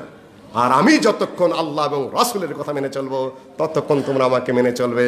আর যদি আমি সেখানে ব্যত্যয় ঘটাই, আমার আনুগত্য তোমরা করবে না, খেলাফত থেকে আমি সরে যাব। এই মুহূর্তে আজান হয়ে গেল, বললেন আসসালাম খলিফাতুল মুসলিমিন। আজান হয়ে যাবার ভাষণ দিবেন না? আমরা তো ভাষণ দিতেই থাকি, নেতা হলে তো কথাই নাই। বক্তা ওয়াজ করতেছে, মাঝখানে নেতারা আসতেই থাকে সারা দেশে। কিসের কোরআন, কিসের হাদিস, কিসের হুজুর? আমি নেতা, আমি বক্তৃতা করতেই থাকবো। সারা দেশেই মহা বিপদের মধ্যে আছে, খামাখাতি নেতা, পাতি নেতা, সাতি নেতা আসতেই থাকে, মাঝখানে ঢুকতেই থাকে। ওনারা একটু বিবেচনা বোধ করেন না যে আলেম ওলামারা কোরআন হাদিস দিয়ে আলোচনা করছে, সেখানে আমি কোন লজ্জায়, কোন শরমে, কোন সাহসে আমি সেখানে গিয়ে নিজে কথা বলতে যাব? আমার বিবেচনা কোথায়, আমার লজ্জা কোথায়, শরম কোথায়, বিবেকের দংশন কোথায়? আপনারা মুসলিম নেতা, কেন শ্রদ্ধাবোধ আপনাদের নেই আল্লাহর প্রতি? কেন শ্রদ্ধাবোধ নেই কোরআনের প্রতি? কেন শ্রদ্ধা নেই হাদিসের প্রতি? আপনি সেই ওয়াজ করা শুরু করে দেন, আপনাকে তো কেউ ওয়াইজ বানায় নাই। আপনি নেতা, আপনি রাজনৈতিক ভাষণ দেন, সামাজিক কাজ করেন, আলেম ওলামাকে আনা হয়েছে ওয়াজ করার জন্য, সেখানে আপনার ওয়াজ কে শুনতে চেয়েছে? মানুষকে বিরক্ত করেন কেন আপনারা? আপনারা আসলে আগে আসেন, শুভেচ্ছা বক্তব্য দুই একটা দেন, 2-1 মিনিট। আলেমদের ভাষণের সময় কেড়ে নিয়ে আপনি কি কারণে ওখানে পেঁচাল পারেন, মানুষকে বিরক্ত করেন, আলেমদের সাথে বেয়াদবি করেন, আল্লাহ এবং রাসূলের সাথে যে কর্তব্য সেটা আপনি ভুলে যান। আপনি এখানেও ভাষণ দেবেন, আপনি রাজনৈতিক মঞ্চেও ভাষণ দেবেন, সমাজেও ভাষণ দেবেন, খালি আপনাদের ভাষণই মানুষ শুনবে, তো কোরআন হাদিস শুনবে কখন? আসন আর ভাষণ কেউ ছাড়তে চায় না। আসন হলো চেয়ার আর ভাষণ হলো বক্তৃতা। দুইটাকে কুক্ষিগত ভাবে রাখবো, সেটা ভাষণ দিতেই থাকবো, বৈধ হোক বা অবৈধ হোক, প্রযোজ্য হোক বা অপ্রযোজ্য হোক, আর মানুষ চাক বা না চাক আমি কইতেই থাকবো। আর চেয়ার একটা পাইছি না, আমি ছাড়বো না, হালালে হোক হারামে হোক, বৈধ হোক অবৈধ হোক, প্রতারণা করে হোক, যে কোনো ভাবে হোক, আমার চেয়ার আমার থাকতেই হবে। ভাষণ আর আসন এই দুটা খুবই মজার জিনিস। সম্মানিত উপস্থিতি, অজাগান হয়ে গেছে আবু বকর রাদিয়াল্লাহু তাআলা বললেন আমার আর এখন ভাষণ নেই, সালাতে চলে গেল। খলিফাতুল মুসলিমিন হলেন, কাপড়ের ব্যবসা করতেন, স্বল্প আয়, সংসার কোন রকম চলে, কাঁধের মধ্যে কাপড়ের বস্তা নিয়ে বাজারের দিকে যাচ্ছে। খলিফাতুল মুসলিমিন, পার্লামেন্টে আগেই পাস, মহামান্য প্রেসিডেন্টের বেতন কত হবে, সুযোগ সুবিধা কত হবে, কোথায় থাকবেন, কতবার চিকিৎসা করবেন, থোক বাজেট কত, প্রধানমন্ত্রী কি কি সুযোগ সুবিধা হবে, তারপরে কি পরিমাণ বিদেশে যেতে পারবেন, মন্ত্রীরা কয়টা গাড়ি আমদানি করতে পারবেন, লাল পাসপোর্ট কি কি হবে, প্লট কয়টা কয়টা পাবেন, কে কে পাবে, এটা পার্লামেন্টে পাশ করে দেওয়া হয়। আর খলিফাতুল মুসলিমিন তখন 10 লক্ষ বর্গ মাইলের একক শাসনকর্তা, একক সেনাপতি, একক বিচারক, 4 আঙ্গুলের ঘুরানিতে 10 লক্ষ বর্গ মাইল চলে।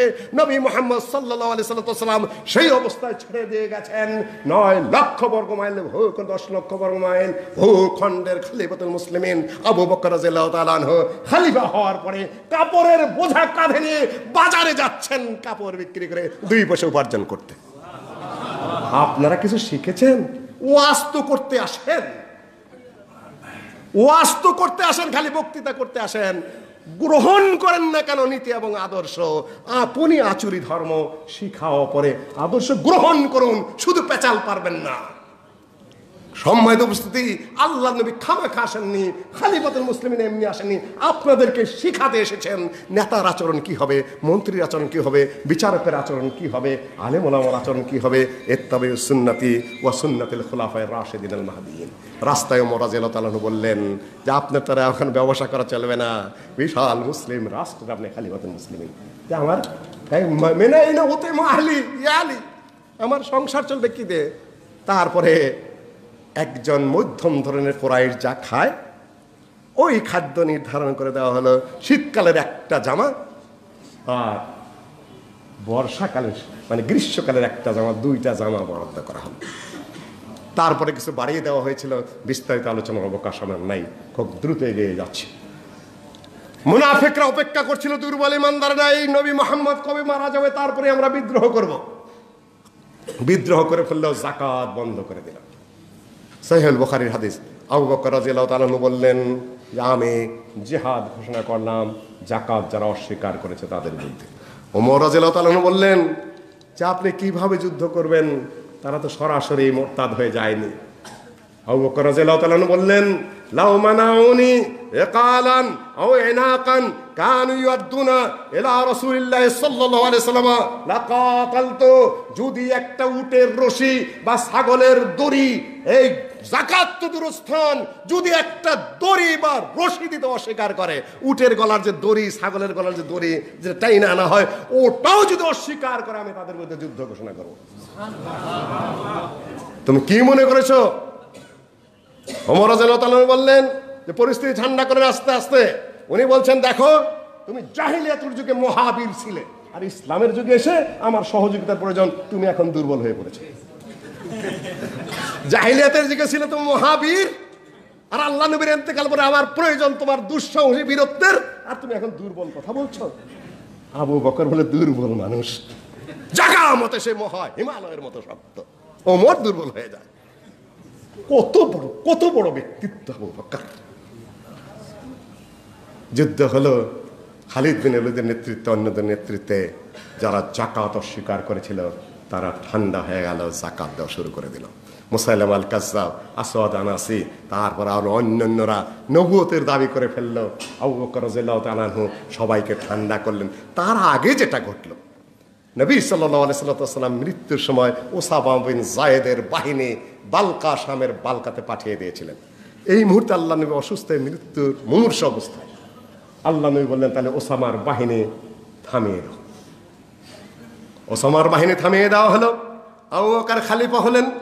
যারা নবুয়ত দাবি করার তারা নবুয়ত দাবি করলো, যাকাত অস্বীকার করলো, হাজারে হাজারে মোরতাদ হওয়া শুরু করলো। ওমর রাদিয়াল্লাহু তাআলা আনহু সহ মুসলমানরা পরামর্শ দিলেন, ওসামার বাহিনী এখন পাঠানো যাবে না, 700 সৈন্যের বাহিনী। এই বাহিনী এখন যুদ্ধ করতে হবে অভ্যন্তরীণভাবে, পরিস্থিতি ঠান্ডা করে তারপরে বাহিনী পাঠাতে হবে। আবু বকর রাদিয়াল্লাহু তাআলা বললেন, আল্লাহর নবী যে বাহিনী পাঠিয়েছিলেন রাস্তায় থামিয়ে দিয়েছেন, যদি মদিনার বুকে কাফেরদের, মুরতাদদের, যাকাত অস্বীকারীদের অত্যাচারে বা তাদের যুদ্ধে আল্লাহর নবীর স্ত্রীদেরকে কুকুরে খায় এবং সাহাবীদেরকে মদিনায় পাখিয়ে তাদের খিলু খুলে খুলে খায়, আমি তারপরেও আল্লাহর নবীর পাঠানো বাহিনীকে 1 সেকেন্ডের জন্য থামাবো না। আমি আল্লাহর নবীর পাঠানো বাহিনী আমি পাঠাবই। সাহাবীরা একটু আগে পিছে করছেন। আবু বকর বললেন যে আমি নিজেই যাচ্ছি। আবু বকর যখন হেঁটে হেঁটে যাচ্ছেন, ওসামা তো দাসপুত্র, দাস বংশের, অভিযাত্রা মেনে নিতে পারে না। আল্লাহ নবী, ওসামা তুমি উটের পিঠে চলো। ওসামাকে উটের পিঠে চড়ে সেনাপতির ঘোষণা দিয়ে আবু বকর হেঁটে হেঁটে তার সাথে যাচ্ছেন রাস্তায় এগিয়ে দেওয়ার জন্য। ওসামা বলছেন, ইয়া খলিফাতুল মুসলিমিন, হয় আপনি উটের উপর চড়েন, না হলে আমাকে নামতে হবে, হাইটে হাইটে যাবো। আবু বকর তাহলে তুমি আমার পলিসি বোঝনি, আমি বুঝিয়ে দিচ্ছি গোটা বাহিনীকে আল্লাহর নবী যাকে সেনাপতি নির্বাচন করেছেন তার মর্যাদা কতটুকু, তার বিরোধিতা যেন কেউ কখনো করতে সাহস না পায়। তুমিই যাবে উটের পিঠে চড়ে, আমি আবু বকর হেঁটে হেঁটে তোমাকে কয়েক মাইল পর্যন্ত এগিয়ে দেওয়া। আমি নিজের থেকে কিছু করি না, আল্লাহর নবীর হুকুম সেখানেই বরকত, তোমার চিন্তায় তো হবে না। বাহিনী জয় হয়ে আসলো। যারা যাকাত অস্বীকার করেছিল তারা স্তব্ধ হয়ে গেল, যারা নবুয়তের দাবি করেছিল তারাও শেষ হয়ে গেল। গোটা মদিনা, গোটা 10 লক্ষ বর্গমাইল এলাকা স্তব্ধ হয়ে গেল, শান্ত হয়ে গেল। আল্লাহ নবীর বরকত, ইত্তেবার বরকত। খালি নিজের পলিসি করলে হবে না। কাজেই আপনারা বলবেন যে তুমি আজকে পাগড়ি মাথায় দিয়েছে কেন? জীবনে দ্বিতীয়বার পাগড়ি মাথায় দিয়েছি। একবার ইত্তেবায়ে সুন্নাহর উপর আলোচনা ছিল কুমিল্লায়, আর আজকে যেহেতু আবু বকর রাদিয়াল্লাহু তাআলা আনহুর উপরে আহলুস সুন্নাহ ওয়াল জামাতের বিশেষ বিষয়টা নির্ভর করে। আর আল্লাহর নবীর জুয়াবা কয়েক প্রকার পাগড়ি বাঁধতেন, 2 দিকে দিয়ে এবং পিছনে দিয়ে। কিন্তু আমি পাগড়ি পরি না, আমি অত সুন্নতের ইত্তেবা করার আমার সুযোগও হয় না, আমি তেমন আমলদার মানুষ না। আমি শুধু আবু বকর রাদিয়াল্লাহু তাআলা আনহু এবং সুন্নতের সম্মানার্থে, আহলুস সুন্নাহ ওয়াল জামাতের সম্মানার্থে আজকে পাগড়ি ভয় বেঁধেছি। আমি নিজে শুধু বক্তৃতার প্রসঙ্গটা সামনে এগিয়ে যাচ্ছি কয়েকটা কথার জন্য। 2-1 মিনিট বোধহয় বাইরে যাবে সবুর ভাই, ওইটা আমাকে দিতে হবে প্রসঙ্গটা শেষ করার জন্য। এগিয়ে যাচ্ছেন। আবু বকর রাদিয়াল্লাহু তাআলা আনহু ক্ষমতায় ছিলেন কয় বছর? আজকে যে ইরানের, এখন আমি আরেকটা ইম্পর্টেন্ট পয়েন্টে ঢুকে পড়েছি। মাদায়েন, ইরান, এই অংশটা কে জয় করেছিলেন বলেন তো দেখি? বাহরাইন। আবু বকর রাদিয়াল্লাহু তাআলা আনহু খালিদ বিন ওয়ালিদের নেতৃত্বে আজকের এই ইরাক জয় করেছেন। আমরুল নাসকে পাঠিয়ে দিয়ে এই শাম জয় করেছিলেন। আজকে ইরান কাদের দখলে? শিয়াদের।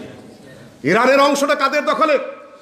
ওমর রাদিয়াল্লাহু তাআলা আনহুর যুগে বাকি ইরানটুকু জয় হয়েছিল। আজকে সেই ইরানে বসে, ইরাকে বসে তারা বলে যে আবু বকর খলিফার যোগ্য না, আবু বকর গাদ্দার, আবু বকরকে মানা যাবে না। আমার প্রশ্ন, যে ভূখণ্ড দাঁড়িয়ে তোমরা শিয়ার দাবি করছো, ওই ভূখণ্ডটা কার নেতৃত্বে জয় হয়েছিল বলো? সাহাবীদের, আবু বকর এবং ওমরের নেতৃত্বে, সাহাবীদের নেতৃত্বে বিজয় হয়েছিল। সেইখানে দাঁড়িয়ে তোমরা আবু বকর আর ওমরের বিরোধিতা করো এবং সাহাবীদের বিরোধিতা করো। লজ্জা এবং শরমের তারিফ করে আবু বকর রাদিয়াল্লাহু তাআলা আনহু আহলুস সুন্নাহ ওয়াল জামাতের আকীদা হলো আবু বকর হলেন লিগ্যাল বৈধ খলিফা, সর্বশ্রেষ্ঠ। দ্বিতীয় হলেন ওমর, তৃতীয় হলেন কে? ওসমান, চতুর্থ আলী। এগুলা ইমাম আবু হানিফা রাহিমাহুল্লাহ স্পষ্ট হয়ে আল ফিকহুল আকবরে লিখে গেছেন। আর তারপরে ইমাম আবু জাফর তাহাবি পরিষ্কার হয়ে লিখে গেছেন, এটাই আহলুস সুন্নাহ ওয়াল জামাতের আকীদা। এখন কেউ যদি আবু বকর রাদিয়াল্লাহু তাআলার খেলাফত অস্বীকার করে, কোরআন বলছে তাদের অবস্থান জান্নাতে। আল্লাহ নবী যাদেরকে জান্নাতের সুসংবাদ দিয়ে দিয়েছেন, আবু মুসা আশআরী রাদিয়াল্লাহু তাআলা বললেন যে আমি একদিন, সহিহুল বুখারীর হাদিস, আমি একদিন যাচ্ছিলাম যে আল্লাহ নবীর সাথে সারাদিন কাটিয়ে দেব, আল্লাহ নবীকে পাচ্ছি না। মসজিদে গিয়ে জিজ্ঞাসা করলাম আল্লাহ নবী কোথায়, সবাই ইশারা দিয়ে দিল আরিসের বাগানে আল্লাহ নবী। আরিসের বাগানে চলে গেলাম, সেখানে গিয়ে দেখলাম যে আল্লাহ নবী এই কূপের চতুর্দিকে যে ঘেরাও দেওয়া থাকে বসার জায়গা, সেইখানে বসে পানির মধ্যে পা ডুবিয়ে দিয়েছেন। দরজায় টোকা, আবু বকর ঢুকলেন, অনুমতি চাচ্ছেন। আল্লাহ নবী বললেন বাশশির হুবিল জান্নাহ, আবু বকরকে জান্নাতের সুসংবাদ দিয়ে দাও। আরেকজন টোকা দিলেন, দেখে ওমর, আল্লাহ নবী এই জান্নাহ বাশশির হুবিল জান্নাহ, তুমি জানিয়ে দাও সে ঢুকুক, তাকেও আল্লাহ নবী জান্নাতের সুসংবাদ দিয়েছেন। ওমর ঢুকলেন, ওসমান তারপরে টোকা দিলেন, বললেন যে তাকে অনুমতি দাও, বাশশির হুবিল জান্নাহ মা বালুয়া তুসিবহু, কিন্তু তাকে বিপদ আপদে ধরবে, তা নিয়ে আর আমি কথা বলছি না। উহুদ পর্বতের উপরে, সহিহ বুখারীর হাদিস এটাও, উহুদ পর্বতের উপর আল্লাহ নবী দাঁড়িয়ে আছেন, সাথে আবু বকর সিদ্দিক, সাথে ওমর এবং ওসমান। উহুদ পাহাড় কেঁপে উঠল। আল্লাহ নবী বললেন উসবুত উহুদ ফাইন্না আলাইকা নাবিয়্যুন ওয়া সিদ্দীকুন ওয়া শাহিদান, হে উহুদ তুমি শান্ত হও, তোমার উপরে বসে আছে, তোমার উপর দাঁড়িয়ে আছে একজন নবী, একজন সিদ্দিক এবং দুইজন শহীদ। শহীদের একজনকে ওমর, দ্বিতীয়জনকে ওসমান। ঘোষিত সহিহ বুখারীর হাদিস। আর শিয়ালেরা বলে এরা নাকি কাফের, এরা নাকি গাদ্দার, ওরা মানুষই না, মুসলিম কিসের মানুষের মধ্যেই পড়ে না। যদি আপনি কোন ইহুদিকে জিজ্ঞাসা করেন তোমাদের ভালো লোককে, তাদের ভালো লোকের কথা বলবে। খ্রিস্টানদেরকে জিজ্ঞাসা করেন তোমাদের ভালোকে, হাওয়ারিরা। আর শিয়ালদেরকে যদি জিজ্ঞাসা করেন তোমাদের সবচেয়ে খারাপ লোক কারা, বলবে আল্লাহ নবীর সাহাবীরা। মানুষের জাত। যদি বলে বাপও ভালো, মাও খুব ভালো, তো সন্তানগুলা জারজ, কথাটা ঠিক হলো? আল্লাহ নবী ভালো, সাহাবীরা খারাপ। সম্মানিত উপস্থিতি, এই হলো তাদের অবস্থা। আবু বকর রাদিয়াল্লাহু তাআলা আনহুর মৃত্যুর সময় হয়ে গেল। ওমর রাদিয়াল্লাহু তাআলা আনহুকে তিনি খলিফা নিয়োগ দিলেন। নিয়োগ দেওয়ার পরে তারপরে তিনি যখন মারা গেলেন, মারা যাওয়ার আগ মুহূর্তে ওমর রাদিয়াল্লাহু তাআলা কিছু ওসিয়ত করে গেলেন। তবে একটা জিনিস লুকিয়ে গেলেন, একটা পুরাতন চাদর, একটা বুড়া উট আর একটা হাফসি পুরাতন দাস, এই তিনটা রেখে দিলেন, কিচ্ছু বললেন না। তার ছেলেকে বলে গেলেন আমি মারা যাওয়ার পরে ওমরকে এই তিনটা জিনিস দিয়ে আসবে, আমার এই বুড়া উটনিটা আর এই পুরাতন চাদরটা আর এই বুড়া দাসটা দিয়ে আসবে। মৃত্যুর পরে ওমর রাদিয়াল্লাহু তাআলা খলিফা হলেন। 15 দিন অসুস্থ ছিলেন আবু বকর। 15 দিন কে ইমামতি করেছে? ওমর। কেউ অস্বীকার করে নাই। ওমরের ইমামতি সবাই মেনে নিয়েছে, খেলাফত মেনে নিয়েছে। অনেকেই বলে আলী বায়াত করেন নাই, তারপর জুবাইর বায়াত, মিথ্যা কথা। খলিফা হয়ে ডাক দিলেন, কই জুবাইর, কই আল্লাহ নবীর ফুফাতো ভাই, আমার খেলাফত মেনে নেবে না? কই লা তাসরিবা আলাইয়া ইয়া খলিফাত রাসূলুল্লাহ, আমার দোষ মনে করবে না, আমার আসতে দেরি হয়ে গেছে, আপনাকে খলিফা মেনে নিয়েছি। আলী রাদিয়াল্লাহু তাআলা ডেকে বললেন, আলী তুমি আল্লাহ নবীর চাচাতো ভাই, আল্লাহ নবীর মেয়ের জামাই, আমার খেলাফতকে মেনে নিতে পারছো না, এই জন্য দেরি করছো? না না না, আমার একটু কাজ ছিল, লা তাসরিবা আলাইয়া, আমার ভুল নেবেন না, আমি আপনার কাছে বায়াত করছি। 2 বার বায়াত করছেন আলী রাদিয়াল্লাহু তাআলা। খলিফার কোনো হুকুম বলেননি। মৃত্যুর পরে এইটাই আমার শেষ কথা, আজকের জন্য বিস্তারিত আলোচনার অবকাশ নেই। মৃত্যুর পরে আবু বকর রাদিয়াল্লাহু তাআলার ছেলে আব্দুর রহমান ওমর রাদিয়াল্লাহু তাআলাকে ওই পুরাতন চাদরটা, ওই বুড়া উটনিটা আর দাসটা নিয়ে দিয়ে আসলেন। হিসাবের পরে আবার হিসাব করেছেন, রাষ্ট্রীয় কোষে কত এসেছে, আমি কত খেয়েছি, ভিতর থেকে কিছু বাইরে গেছে কিনা, বাইরে থেকে কিছু ভিতরে ঢুকেছে কিনা, সূক্ষ্ম হিসাব করে তারপরে পৃথিবীর থেকে বিদায় হয়েছে। 3টা জিনিস দিয়ে আসলে আব্দুর রহমান যখন নিয়ে গেলেন, ওমর রাদিয়াল্লাহু তাআলার কাছে বললেন যে আমার আব্বা জান এই 3টা জিনিস আপনাকে দিতে বলেছে। ওমরের কি আর বুঝতে দেরি আছে? ওমর বলছেন আতাআবতানি ইয়া খলিফাতুল মুসলিমিন ইয়া আবু বকর, আমাকে তো এই পুরান চাদর আর বুড়া উট আর এই বুড়া উট নিয়ে আর দাসটা দিয়ে গেলেন না, আমাকে বিপদে ফেলে গেলেন। কি বুঝাচ্ছেন? নীরবে কি বুঝিয়ে গেলেন? তা আমি বুঝতে পেরেছি যে হে ওমর, তোমাকে খলিফা বানিয়ে গেছি, কোনোদিন যেন দুর্নীতি তোমাকে স্পর্শ না করে। আমার আবু বকরের জীবন কিন্তু এই ছিল, হিসাব কিতাব করে আমি চলেছি, 1 পয়সা বাইরে থেকে আমার ভেতরে ঢুকে নেই। এই যে বুড়া উটনিটা, এটা আমার, এই চাদরটাও আমার, দাসটাও আমার ছিল, সেটা সহ তোমার রাজকোষে দিয়ে গেলাম। ওমর খবরদার, সাবধান। ওমর বুঝে ফেলেছেন আতাব জানি বাবাকার, আপনি চলে গেলেন, মরেও গেলেন, আমাকে মেরেও গেলেন, তবে শাসন যা করে গেছেন নীরবে, তা আমি বুঝতে পেরেছি। ইনশাআল্লাহ জীবন আমি এটা মেনে চলার চেষ্টা করি। ওমরের আলোচনা হলে আবার সংক্ষেপে আরেকদিন হবে।